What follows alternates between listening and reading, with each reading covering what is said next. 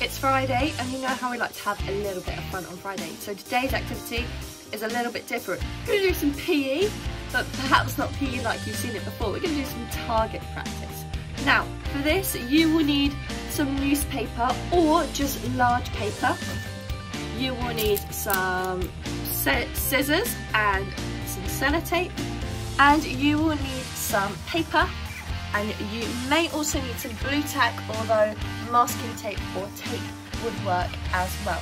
So what we're going to do is we are going to make a paper plane target practice. Now I am sat in a doorway, and you will need a doorway too, or perhaps table legs, between two table legs, or just between two chairs, completely up to you, but I'm going to do mine in a doorway. Now, the first thing I'm going to do is I'm going to make my paper fit in my doorway. And now I've already measured this out and worked out that actually 1.5 sheets of newspaper is the perfect width for a doorway. So I'm just going to go ahead and tape these together. So I'm going to tape it halfway across.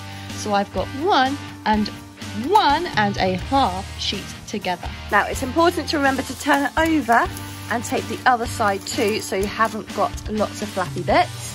Okay, so now I have my newspaper attached together, so I know that it fits across the length of my doorway. Now what I'm going to do is I'm not going to start at the bottom of my doorway, because I need room to be able to crawl or slide underneath.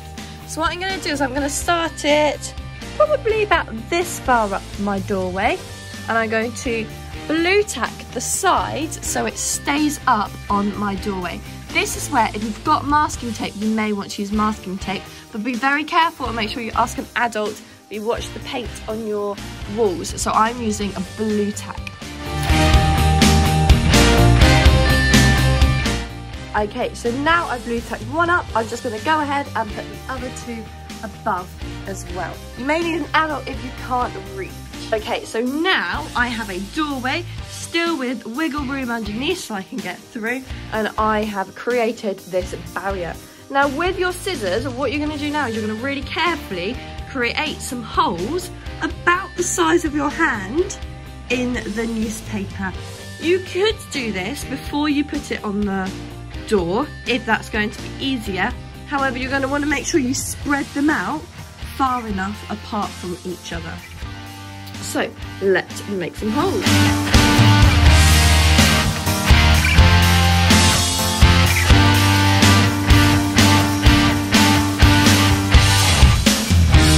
Okay, so as you can see, I've made 1, 2, 3 holes. Now you can make as many holes as you like. I would probably make more than 3 if I were you, but it's completely up to you. You can make some holes huge, you can make some a little smaller. However, you've got to make sure they can fit a paper aeroplane through them. So now it's time to use your other paper, and it's time to make a paper aeroplane.